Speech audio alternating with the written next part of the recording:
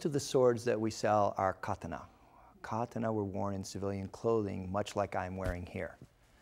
Hanjuban, like an undershirt, kimono, an obi, or belt, around the kimono, hakama. Swords were carried in the obi, and they were carried edge up, and 2 of them were worn by samurai. So for the samurai, it was their badge of rank, it was a tactical imperative, but they wore 2 swords. There's modern arts that are derived from samurai arts that do not, but that's a different practice. So katana, as we said, came in various shapes and sizes, various lengths, various handle lengths, different fittings or koshire, different color of ito and same, depending upon personal preference, primarily. Some swords that aren't a part of Japanese history. One is the so-called ninja sword, the straight square tsuba sword. This is a fantasy thing. Number one, if you can imagine yourself being a clandestine operative at that point in time and wearing something that would immediately let everybody know that you were, this was a bad idea in a militaristic society. It's kind of like James Bond. How realistic would that be? It's a lot of fun, but it's not real. It's fantasy. And so is the ninja sword. The reverse curved blade is an anime, invention, and also had nothing to do with ancient Japan. So, samurai wore 2 swords. They either wore a tanto or a wakizashi, and they wore a katana. The tanto or wakizashi would go in the obi between the first and second layers, the first being closest to the kimono of the obi. The tsuba basically sat in front of the navel or just to the right of it. At this point, you can see that I'm wearing a wakizashi. Okay. Samurai made a choice, tanto wakizashi, different length of either one. They might have made a choice to wear one or the other depending upon the circumstances they were in and where they might be going. If the short sword and the long sword matched as to their koshiri, etc., or were a matching set that may even have some slightly different koshire or a different shade of color on the ito, but were designed to go together, they were called a daisho. Not every samurai wore daisho because they wore 2 swords. The long sword, then, goes between the second and third folds of the obi. This was done for several reasons, and one of them is that the sai would not rub together. The short sword is worn about 45 degrees. The long sword is worn basically parallel to the body. Okay. You would not want to wear a long sword this way because you can't walk anywhere. If you ever had the opportunity to do public demonstrations, etc., you can see how easy it is for the sword to run into other things as it is. So held this way, sometimes moved around a little bit if you're moving. This is how the long sword was worn. You'd see at this point, the swords do not get in the way of each other if I have to access one or both of them. And there's plenty of techniques where I might access my long sword and then in the moment need to access my short sword at the same time. Some other things that the samurai wore. One would have been a fan. It could have been a fan with iron ribs. They were used both to keep you cool in the summer. Japan gets very hot and humid. It could also be used as weapons.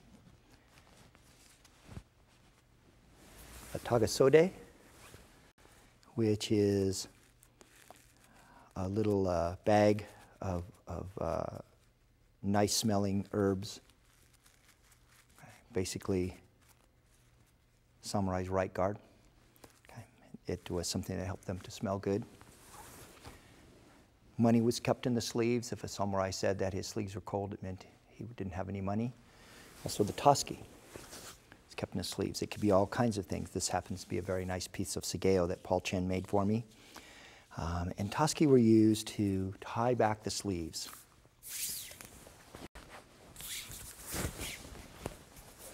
Because the big wide sode, or sleeves, got in the way in a fight. So whenever possible, samurai would tasuki and get their sleeves out of the way. There's the famous story of the duel at Nami ryu Island between Sasaki Kojiro and Miyamoto Musashi, where he made a tasuki out of paper, on his boat ride over. The tasuki also had other uses besides tying back the sleeves. It could be removed quickly. The tasuki could be used as a hojo cord.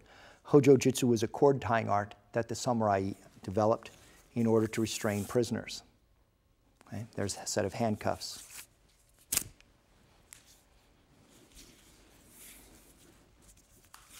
Another set of handcuffs. One-handed, if you were holding and restraining somebody, you could start the tie. So, many uses. One of the things we do not use the segeo for, and many classical arts do not, although some do, is to tie our sai into the obi. Now, this varies with what people are trying to do in their particular art, but for us, a lot of the draws, most of them are done by having the saya removed from the blade rather than the blade drawn out from the saya.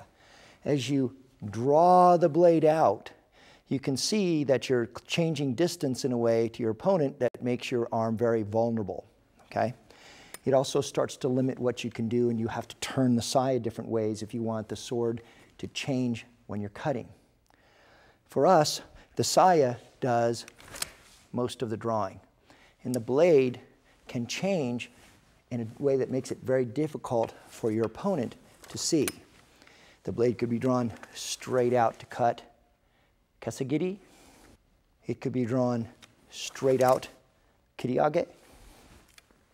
It could be drawn vertical on either side, all without having to turn the blade to let your opponent know what way it was coming.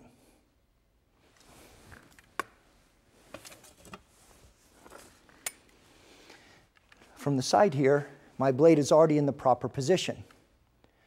It's facing my enemy. All I need to do is get the saya off of it. If I step and drag the blade away, it takes a lot of time, space, and energy. If I, however, let the blade float as I turn, you can just peel the saya off and your blade's already in the proper position. So, segeo could be used in many ways other than tying the sword in. And for a lot of older arts, especially ones who use that type of saibiki, the segeo was not used to hold the sword in the obi. Samurai could wear an iron fan as well. Okay, the ribs and the sides are of iron. This could be used to block, strike with. Almost everything was used as a tool one way or another by samurai. It was a necessary aspect of survival. Another thing that they frequently wore was called inro. This one actually has tombo or dragonfly and matches the kashira on this particular katana, which has a dragonfly or tombo motif. In inro, they come apart and various unguents or medicines were carried in them by the samurai. A frequently asked question is, why wear period dress when you're doing sword work? Well, there's several reasons. Some of them are movement-wise. People move particular ways because of what they wore. And since movement was the key or foundation of this, to be able to duplicate that movement and understand why they did, you need to put yourself in a similar situation. It's also necessary, if you're going to use the Japanese sword the way it was designed and evolved over a very long period of time, that they're carried exactly the way the samurai carried them. So the kimono was Japanese dress. The obi was Japanese dress. The hakama was samurai dress. And this particular thing would be almost like a business suit in one sense. Average people didn't wear it. Samurai would wear it. High-class samurai would wear it maybe slightly better. Okay? So the swords are held in by the obi a particular way, and that's how your training starts. When you start working and drawing the sword, it has to be held properly. A karate belt is not an adequate belt for sword work. Okay? It's not a warrior art in that sense. It's not a samurai art. And those clothes were not made for carrying these tools. The clothes allow you to access the weapons properly, move in the way that they moved, and understand far more fully and train more safely the art that you practice.